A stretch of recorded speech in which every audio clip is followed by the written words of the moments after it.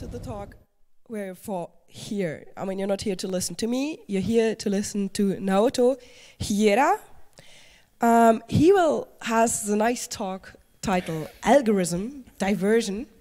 And when I read the abstract, I was really like, okay, this sounds interesting. It's something about neurodiversity and digital art, but I don't try to explain whatever this is about, because this is his job. And so, please welcome him with a big round of applause. Naoto, stage is yours.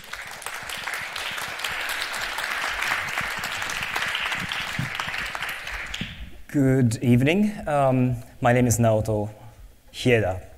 My talk's title is Algorithm Diversion. And this is the outline. No, I usually don't start with outline. In fact, my slides are made with my own program on processing, and this is an actual part of the code snippet. So it might crash, or it might behave weird, because I haven't tried with this resolution, but this is part of the performance or presentation. And I hope that this is a safe space, of course, but I just say it over and over, because then if I say it, then it's safe now. That I'm sure nobody's going to attack anyone else based on race or gender or whatever, but just to say it.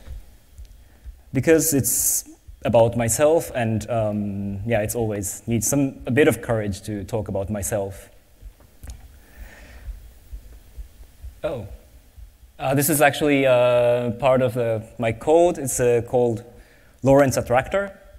It's stuck over there, but basically it's particle behavior based on a few equations. And although it's set equations because of some how computer calculates, it won't converge, and it makes this amazing shape. Or sometimes it's stuck at the top. I'm starting my talk with talking about autism, because I'm on the autism spectrum, and how I work with art is heavily related to the fact of my neurodiversity. This is a picture I took from Wikipedia, and the caption is, "A young boy with autism who has arranged his toys in a row," which I really love. Just this text is amazing to me, and how he arranged it is amazing, and he's sleeping, like everything is amazing in this photo, I think. I don't know what you know about autism spectrum. You might think people who are not good at communication, who are good at math, but sometimes not. That's probably the idea. I think it's partly true, but also it's not always true.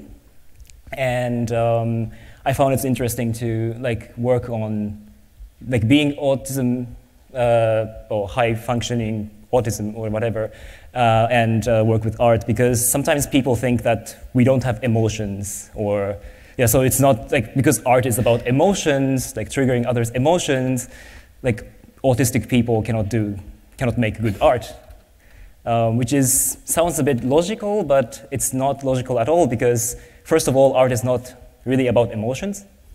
Sometimes it's just shapes. Sometimes it's really irritating. And also, we do have emotions. It's just that we lack cognitive empathy, so that we have difficulty expressing our emotions. So right now, I don't know if I'm happy to be here, or I'm sad to be here, or I'm nervous, or I'm relaxed. I mean, people just, you can just say it. I can just say, I'm happy to be here, to be invited. But also, at the same time, then I start thinking, but I kind of regret that I accepted this invitation. Or I'm so nervous, but also I like to be on the stage to perform, so that makes it a bit relaxing. So this weird thing is I think it really describes how autism is. And I knew about it when I was taking a dance workshop by choreographer Maria Hasabi and gallerist Jan Mott. They had this week-long workshop. It's a dance workshop. We were doing like really weird stuff, like walking, like 20 of us walking in a street, like super slow. And then we write about how we felt. And that was the key. Like we always had to have a notebook. And we have to write from my own perspective how I felt this experience. Which was really hard for me because I always observe shapes, numbers, or patterns, but it's hard for me to say it was comfortable or uncomfortable, what I learned, even that's like so hard. Like I can say at 2:50 I started walking, and then at 3:45 I stopped walking, or like these exact things with numbers. It's really easy for me. In fact, in my diary I have all these numbers of the numbers of the time when I arrived at a specific place, and this has been my habit for the last 7 years. So yes, I was talking about autism, and then yes, the notebook. It was really hard for me to write from my own perspective, and I looked at someone else's notebook, and he was really good at making like. It's even not his perspective, but it's like persona he made up because he's an actor and he's really good at thinking about like this first person perspective and how he felt through this person, and which was like totally not possible for me to do it. And then I started to think that I'm something wrong with my writing or perception.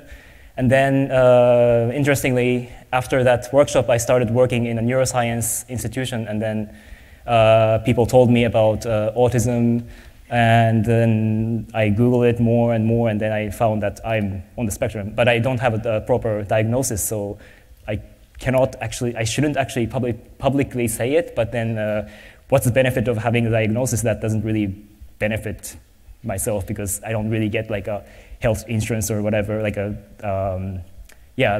support from the government, because there are quite a lot of high-functioning autism people, and for low-functioning autism people there are support, but for us it's like because we can talk like other people, it's a bit weird, but we can talk, we can live by ourselves, so they think that we are normal. But anyways. I have my problem with my brain, and this is actually a photo of my brain, which is partly, it's half true and half false, because you cannot really take a photo of a brain unless you open my skull. This is, well, actually, I took an MRI of my brain, and I 3D printed it. I was really fortunate that I got the data, and I 3D printed, and this is a photo of my 3D printed brain. And I started working on tapestry work, which is actually based on the pattern of my brain. I want to talk about the tapestry or textile because it has quite a lot to do with the computation. If you look at the history, the punch card of the programming came from the Jacquard loom. These punch cards, the patterns, and then it became Fortran or whatever programming language as a punch card. But this history is really interesting, but for me it's more interesting to look at how we can translate one knowledge to another from like more, not just a surface, like I don't say that punch card is only the surface of these two, this connection of these two things, but there must be something more, like something deeper between computation and, for example, tapestry, or I talk about other things, but so this is a program I wrote to generate tapestry pattern based on computer vision, some kind of analysis of my brain shape, and I made this automatically generate these patterns, and I did weaving by hand.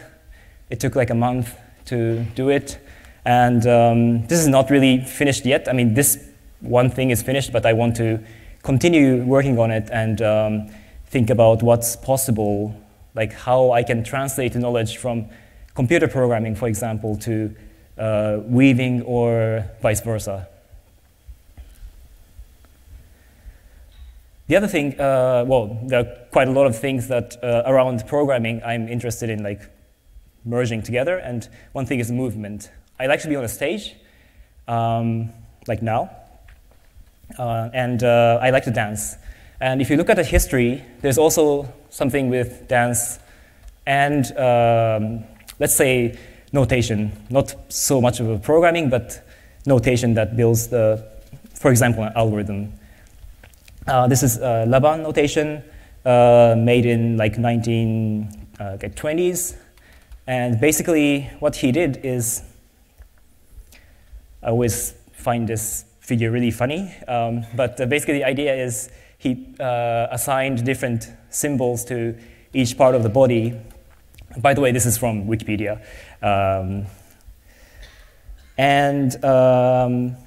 So each part of the body has different symbols, and based on the height or directions, you can add some colors or like different filling, and then you can describe the position or the direction of the movement. And with this, like it's like a musical notation, like in the time domain, you can have more notations and describe a dance movement or dance piece.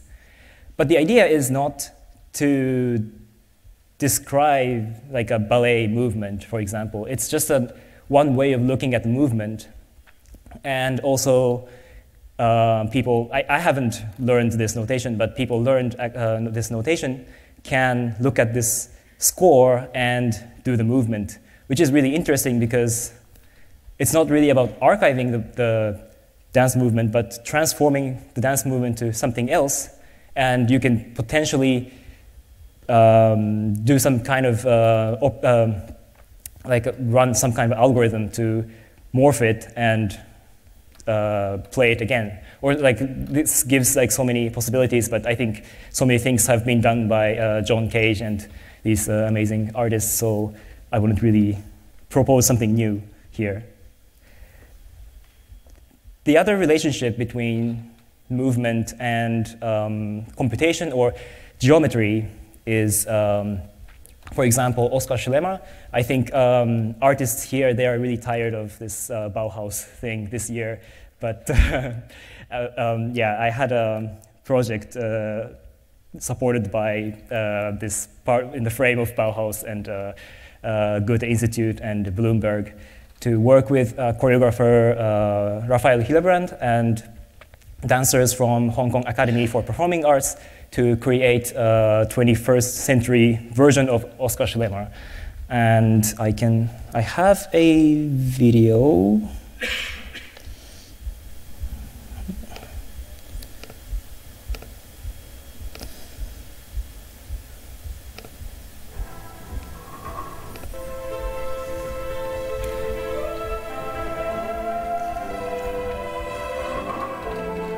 So basically, there's a video camera which actually shows, it's actually shown here, is tracking, well, capturing the dancers, and we're using algorithm or the library called OpenPose to track 10 dancers and visualizing it on the screen. And it's funny that like Schlemmer did the same thing without technology, or technology like analog technology, sticking these sticks on the body. But we did really complex computation to track bodies and showing it here, which is not even like augmented, which is like on a flat screen, and you can see a bit delayed bodies moving in the screen with the lines. Okay. So that was like my interest with First one is tapestry, the second one was movement, and then, but also like I'm really interested in just these lines, like Schlemmer was interested back then on a stage, but I'm interested with the pixels or screens and how to show or choreograph these dots and lines. But this itself is not actually a new thing. Like in 21st century, we can download these amazing tools for computer graphics and make these things happen. But back in 1982, there was this program called 10print, which is just one line of code in BASIC. 10 is the address, and print character at the address of 205.5 plus random, which becomes either / or \, and go to 10, which is like a classical go-to loop. And if you run it, it shows / and backslashes just in a random sequence. And after a while, you can see interesting patterns show up. Well, this is a recreated version with processing. This is the processing. I use processing to create these slides, and I use this to make videos, or the video that I showed with the 21st century of stick dance, I used the processing to make it. Processing is made by Ben Fry and Casey Reyes in 2001. And the idea of processing is to make coding easy. For example, if you want to show a triangle on a screen with OpenGL, like C language, you have to write all these lines, and this is just a part of the code, just to show a triangle. But it makes more sense to have a draw function and have triangle function. So this was like a revolutionary thing with processing, that you don't have to think about these crazy things about OpenGL, and you can just have triangle, ellipse, circle, rectangle to draw shapes, which actually shows a triangle with the same code. And I started drawing things like grids or like particles to make a star field. I'm really obsessed with sine waves and more sine waves. And also, I'm interested in using the code with other modalities, like I showed the movement, but for example, like text. And, oh, sorry, this was a different slide. Okay, I was doing this experiment to have a little bit of meditation every day and think about the shape in myself. And I was drawing shapes with handwriting or processing, and at the same time I was doing some movement exercises, which is kind of funny to look at it now, because I was just recording whatever movements back then, and it was not really made for showing to other people, so it's really funny to see some screenshots from these movements. But these movements were like meant to describe the same shape as I drew in processing or with the hand drawing. And then I was also interested in text or poem. And how I see poem is not always based on text, but often it's based on, like, it evokes like shapes or patterns, colors. So I started to like draw shapes that was evoked. And this is why I started this, is because there was an interesting workshop about machine learning where we were asked to categorize different poems, and it was really hard. Like, you can just categorize them based on the style or, I don't know, whatever emotion it triggers. But I decided to first convert them to a shape, and then based on these shapes, I can easily categorize them Is it a circle, or is it more square or triangle? And for example, this shape is more like a rectangle or like more like a grid. Other ones are like more like 3D shapes. I also collaborated with writer or dancer Janine Harrington to make this kind of interactive videos with text. Okay, so it was like going to like different directions, but now I want to go back a bit to the diversity part about programming.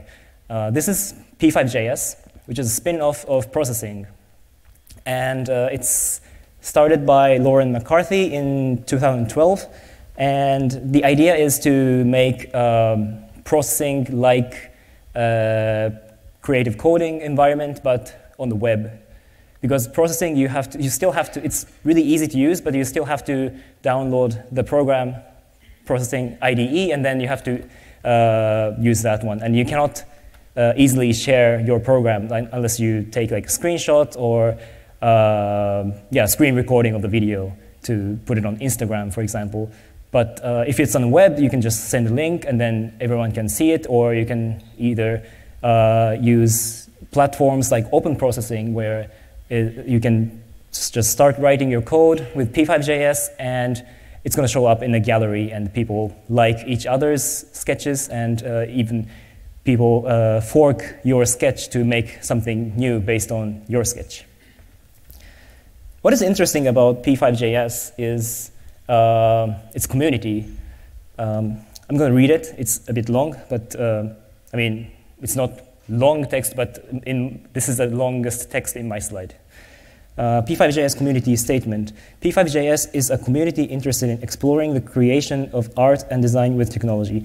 We are a community of and in solidarity with people from every gender, identity, and expression, sexual orientation, race, ethnicity, language, neurotype, size, ability, class, religion, culture, subculture, political opinion, age, skill level, occupation, and background. We acknowledge that not everyone has time, financial means, or capacity to actively participate, but we recognize and encourage involvement of all kinds.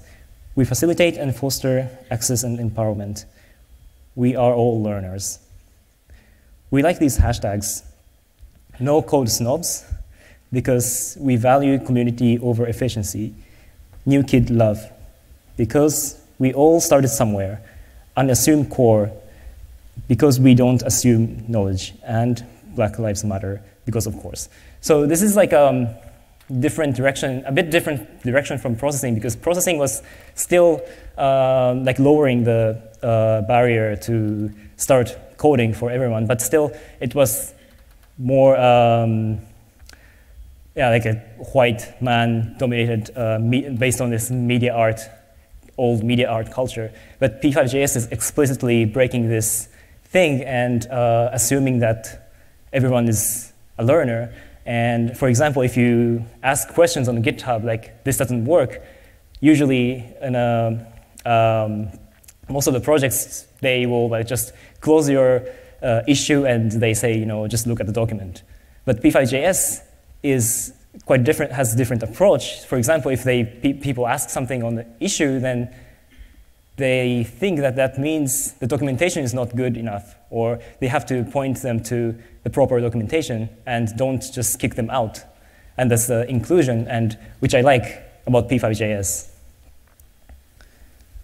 And quite different from the past examples with lines and dots, I really like this example from Processing Community Day, Basil, made with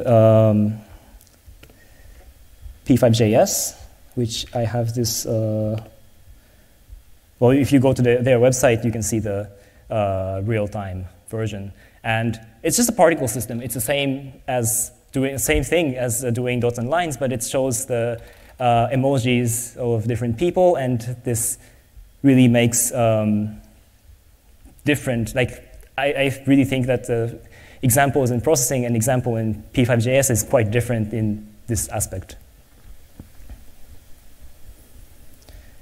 And I said Processing Community Day Basel, but what is Processing Community Day? It started in 2017. Processing has quite long history as a programming language, but actually they only started like an official meetup in 2017. And that was the first Processing Community Day in Boston. And this year they started a worldwide movement so that people in different communities, they host their own chapter of Processing Community Day. And the nice thing is written here in the PCD organizers kit. PCD is a day, blah, blah, blah, to celebrate art, code, and diversity around the world. So it's not only about celebrating art and code, but it's about art, code, and diversity.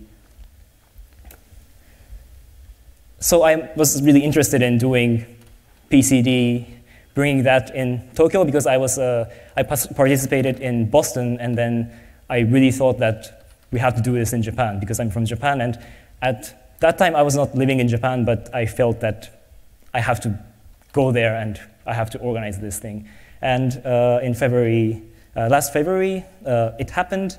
There were 3 organizers, Yasto and Ayumu and myself, and we had nearly 150 people coming to the event. We had keynotes, we had workshop. This one I particularly like it because it's hard to see it in the screen, but it was a workshop, introductory workshop in P5JS to draw flower patterns, which is really colorful. And also we had interesting lightning talks. For example, this one was about teaching grade 4 kids to write processing. And it is difficult, not just because of learning programming, but they don't know how to type to begin with. So he explained us like different ways for them to type. Actually, he doesn't really introduce how to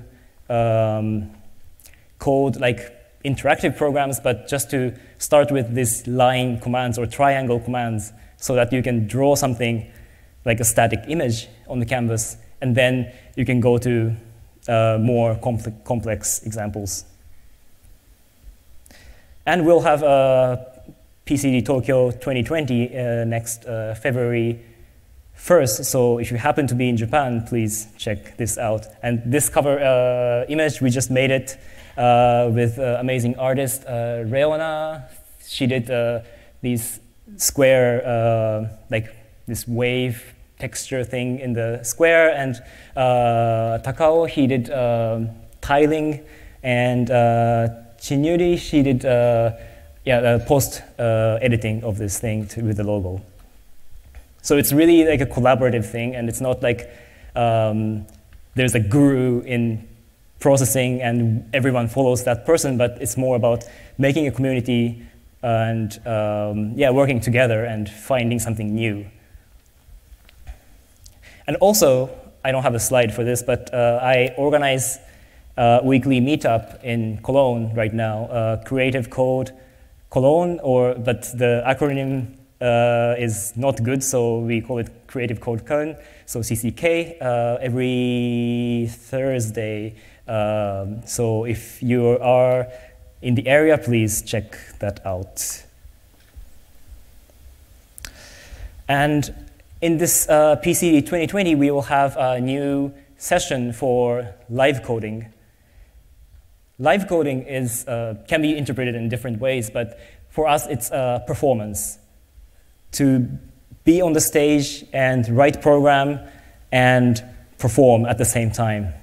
And for example, this is a photo of Cody. I think they are based in New York City, and they make visuals and sound together at the same time with manipulating the code on the stage. And this is really also interesting community, this live coding, because it's still really a small community and it's really wide spread across the world, and there's no like hub right now, and which makes people, everyone, all the artists really nomad and They know each other, they respect each other, and that makes really diverse community, which I really like. And I think I still have quite a lot of time, and I want to introduce you my website. This is an archive of sketches I'm making, and recently I started to write about Hydra. It's an online book. Well, I mean, I just started as an article. Hydra is a live coding environment, web-based, and you can make visuals really quickly.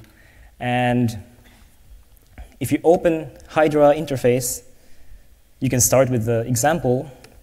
It shows up with the example, and then also you can just start from scratch, simple oscillator, and you can add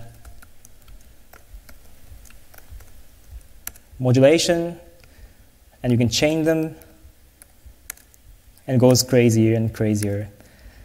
And this is really nice because I'm just now live coding and performing, and it's really nice to do it on the fly, and it goes like crazier and crazier.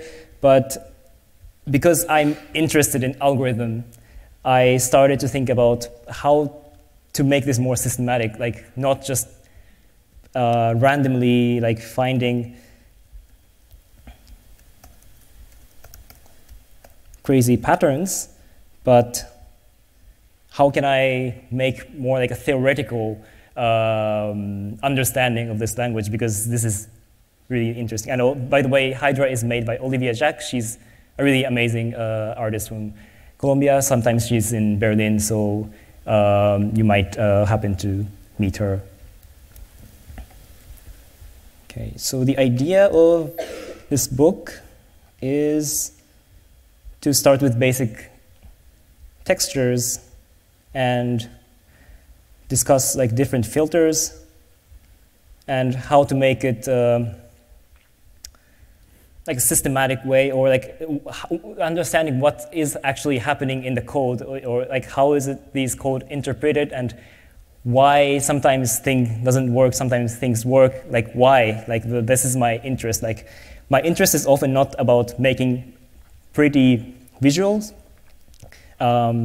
which is maybe not, which might be the reason why I'm not the great artist, that I'm not really focusing on the appearance, but I'm more interested in what is happening behind. But it's interesting to think about, for example, like if you start with square, oops, yeah, it's okay. You can repeat the pattern, and you can layer them with a bit of offset. I actually don't know.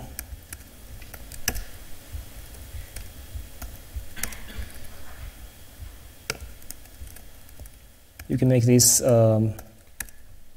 patterns.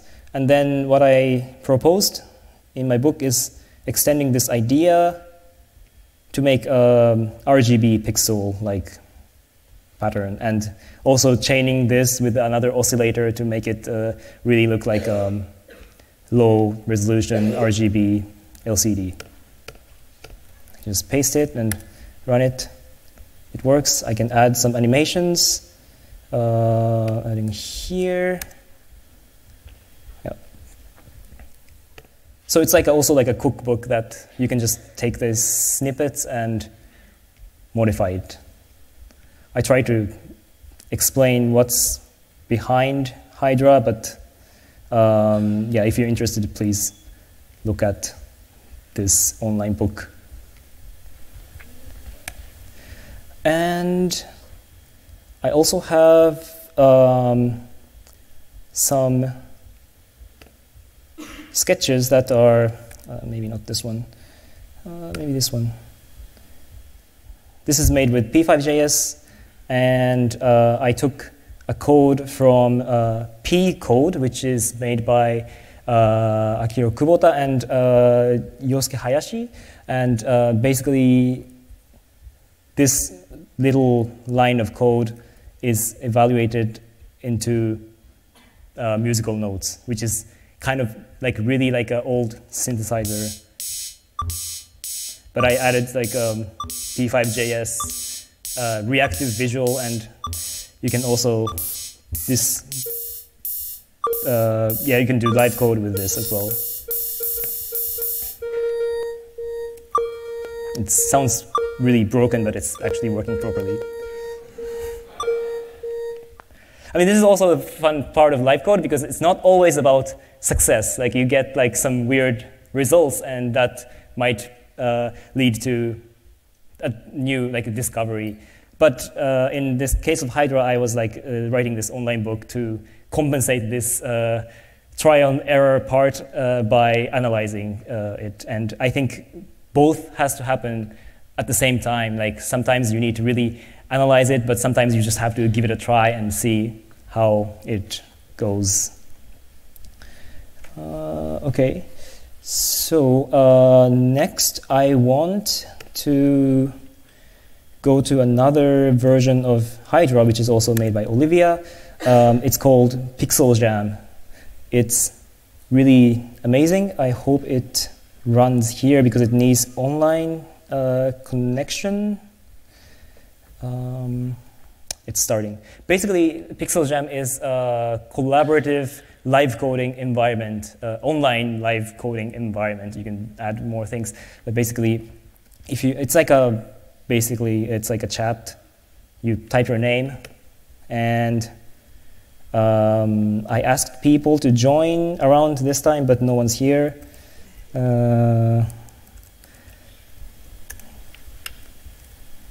Yeah, I should say hello from. So basically, the idea is someone modifies the buffer here, and then someone else edits here. I don't know what would be interesting. I can add colors, or oh, there's someone. What? I don't know these guys, but yeah, they just came at the right time. That's great. Yeah, I don't know like how to continue this talk because I was thinking about just starting to live code, and like I think it's really interesting to live code and talk about it. Oh, there's someone. That's great. Well, it's quite a lot of people. So maybe I can just let them play and I can talk through. I mean, this is really an amazing idea because live coding on the stage is already really amazing because you see people coding, and it's like, in a way, it's more like intimate because you get the the process, and it's you just see like what's happening behind, and this is like so amazing because you can just like, you don't have to go to the live coding performance. You just have to sit on a couch at home, and then you can code with others, and it becomes like really amazing performance. Yeah, I don't know, like I like this idea. Yeah, I don't know, probably some of you is doing this, but you can just yeah, modify the code, and you can play with it. You can just add layer. Oh. And again, like shout out to Olivia Jack because she made this and she's maintaining all these things. She's just amazing. Yeah. But this is not really crazy yet. Oh no. But they're not like new people, right? They know how to do it. Like, if you don't know the syntax, it's like so hard to write. Like, okay, now I'm really, this is actually like, okay, I think this is really amazing performance or talk because like, now I don't know what's happening, but it's just like amazing. but that's something I wrote before. I think someone took from the history and wrote it. Yeah, I don't know. Like, is it possible to like do the questions and this like simultaneously, or is it like so distracting? Or like I just like to be like freestyle, but I think this place, I feel there's like a bit of a structure that doesn't allow me to freestyle too much. Yeah, or just I can just leave it like this and move on to the Q&A. I think that works. Yeah, so big round of applause. Thank you so much.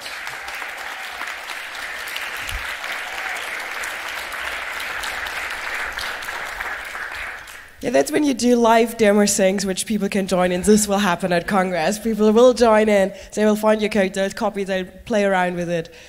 They still have to learn. Yeah, there's a lot of errors. So now you have the chance to ask a question. We still have a bit of time. If you want to ask a question, please line up at the microphones. We have 3 of them, so you have the choice. And we have somebody at mic 1. Please start. Well, thank you so much for your talk. It was really, really inspiring. A very small question, and that is, how does that whole thing relate to the demo scene? Is that like the 2019 version of the 80s demo scene, or is that something completely new, or, you know? Oh, like this live coding thing? Or the live coding, as well as kind of the combination of visual coding and sound and all these things. Yeah, I mean, this is nothing new. Like, people are doing this like quite like, this has like really long history, and I think I really have to learn it. But I think it's just, oh, it's really blank. We just have to like keep reinventing, because as soon as there's like a saturation, like. This is, right now, it's really nice, but maybe after 10 years, like only me and Olivia is like just doing this or something like that. And then we become kind of guru, and it become like really hard for other people to join this community, for example. And I think we have to like keep like rebuilding, and also noticing who's in the community. And yeah, like it has to like this metabolism, or it has to keep the community really healthy, which is, I think, really interesting and important. I don't know if that answers, but that's what I think about this P5JS or processing community day, or this live coding scene that is really interesting about, and it's not only about the aesthetics or the audiovisual thing. Okay, question from mic number 2. Yes, did you ever try to work with translation from dance notations, like the Laban square notations, and put them back into code, into these live coding environments, and then somehow create a feedback loop between this and maybe actual physical movement? Not specifically with Laban notation, but I think that's really interesting idea.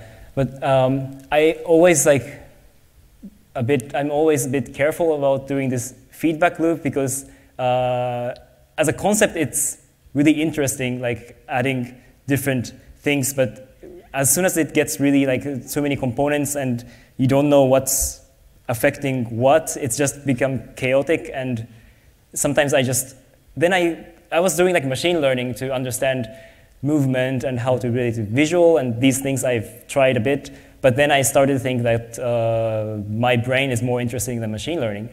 So why not just take one movement, or take a shape and relate it to something else. And also I have a new project, upcoming web residency, so I'm going to reside on web. To create online archives, so it's continuation of my archive, but making a bit more, thinking about curating and doing exhibition of my work online, and then maybe do another exhibition of exhibition, or exhibition of exhibition of exhibition, and breaking this current politics around galleries, museums, and how people sell artworks like in a physical way. Sorry, I think it went somewhere else. It's fine. We have a question from the internet. Please. Is this working? Okay. What do you think is the easiest way to get started and getting ideas for programming something graphical with processing? I think that's really interesting question that, yes, for me, I think I'm not a good example because I studied engineering and I already knew how to code. But I think it depends on like the level. Like if you already know programming, then it's easy to just look at examples on processing. Like if you download processing, you can. It comes with examples, like a bunch of nice examples, and you can mix them, play with them, and to understand what you can do. But if you're new to programming, there's really amazing YouTube channel called The Coding Train by Daniel Schiffman, and I recommend you to watch this YouTube channel. Microphone number 1. Thanks for the cool talk and the cool tools that you introduced. I was playing around with Hydra when you told us, so I missed the rest of the talk. But I have quite a stupid question. When you 3D printed your brain, what color did you choose? That's super important, actually, because I didn't really choose the color because I was working at the university and I just sent the the G code to whatever available 3D printer, and it was light blue. And it turned out that recently I do my nails, and that's light blue, and I like this color now, and I also like my brain, and my printed brain.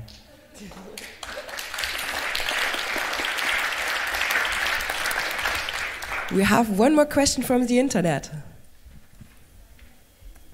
Did you manage to find other autistic people with similar interests through your art? Sorry, can you say it again? Did you manage to find other people on the autism spectrum with similar interests through your art? Yes, I think this was really important for me because at first when I noticed that I'm autistic, I was really discouraged, like maybe I shouldn't do art because I'm good at programming, but maybe this art thing is not, art is not my thing. But I met an artist who is working with brutal movements and autistic brutal movements, which I don't really understand, but she's really like positively analyzing, understanding the neurodiversity, and which I still don't know how she's managing to relate these art and neurodiversity, but I learned that it's possible, like it's not, yeah, it's possible. So at first I was really having difficult, like hard time, like how to relate it. Like first I was like interested in EEG, like brain waves, and somehow relate this because it's brain signals, and I can do media art like controlled with brain waves and blah blah blah. And then at one point I thought, okay, I should just do meditation and think about shapes and movements, and this is like already interesting way of connecting this neurodiversity and art or digital art. So yes, like there are not many artists, but for example, Erin Manning, she's teaching in Concordia University in Montreal. Her books are like describing about art and autism, and I highly recommend her books. Okay, I have a question for myself. That's a nice thing. I have also a chance to get a question out. Have you thought about doing something like this as an art installation at Congress, so that with like a short introduction or something that people can play around during Congress? I mean, we have a lot of art installations which are programmable in a way, and people love them. So, yes. sorry, it was not refreshing, so I restarted it. Yes, like I'd love to do it, and please invite me.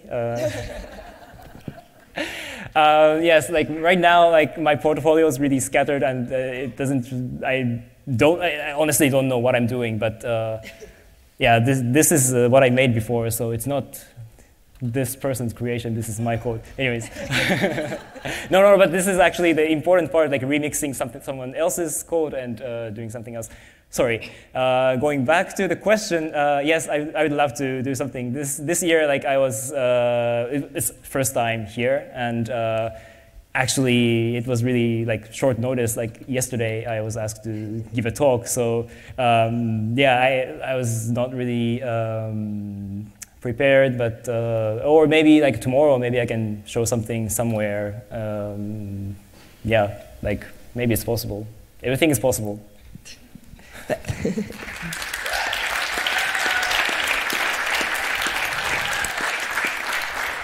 And we have another question at microphone number 2. Yeah, well, during your talk, yeah, I saw that you have a lot of interest in dance movement and in creating these really weird visuals. I came up with the thought of how would it be to combine those both skills with a green screen, which weathermen use when you know it. How would that be? If you could block yourself out, or if someone else could, well, if you wear green, you could do an interactive programming and just green appears on the screen and you're away, or I mean you're blocked out, or you're yes. on the screen. Just an idea. My brain came up with that. Yes, thank you for that. I think I've done something similar, but it was not. We didn't have enough time to explore it, but I'd love to. Not this link. I'd love to work on it because I think I want to work more on the physicality of and. Oh. What? Okay. Okay. Sorry. Yeah, I want to like work with like physicality and also about digital thing. Like I think this is what you said. Exactly. It's not myself, yes. but I was working with a dancer, and yeah, like he was wearing something green and hiding inside the digital world. Yeah, I think there's like so many ways. I would say the next thing I really want to do is with my nails. I really want to have like a generative pattern nails, but I don't know how. Like, what technology I need, I really don't know. Like, I mean, technology. Okay, like I just need a small display or something, but that's not the point, and I have to think about it. Well, thank you. But thanks for the suggestion. We have another question. Microphone number 1. Thank you, and thank you for your talk. I was just interested, I mean, you mentioned Buto and you talked about live coding, and I would really appreciate if you could think about like how you would draw a connection between Buto as a form of dance and live coding. There's actually another artist, Joanna Chikau. She is working exactly on Buto movement. Well, like she studied Buto and she performs with her body and also live coding. And this one also, I really don't know much about the concept, but there are people working on it. And maybe one day I'm also interested in working in this topic. But Buto itself is like, I'm afraid to touch this topic because it seems like I have to study a lot about Buto, like about the history and yeah, like who's doing what and how I interpret Buto, because like I think there are too many artists who don't really know much about Buto, but they pretend that they know Buto, and I think the real Buto dancers are kind of tired of this. So, but I'm really interested in the idea of Buto, like for example, like imagining like a fish inside the body and move with it, like, which is actually kind of related to the meditation idea that I had, that to think about the shape and visualize it, but not always with my movement. Okay, thank you very much. We are running out of time, so we have to end this here. But thanks for your talk, thanks for these amazing impressions. I hope we'll see more from your art at Congress, perhaps this time or next time. There's always a next time. And so, also thanks for answering patiently all the questions. And please, another big round of applause for Naoto.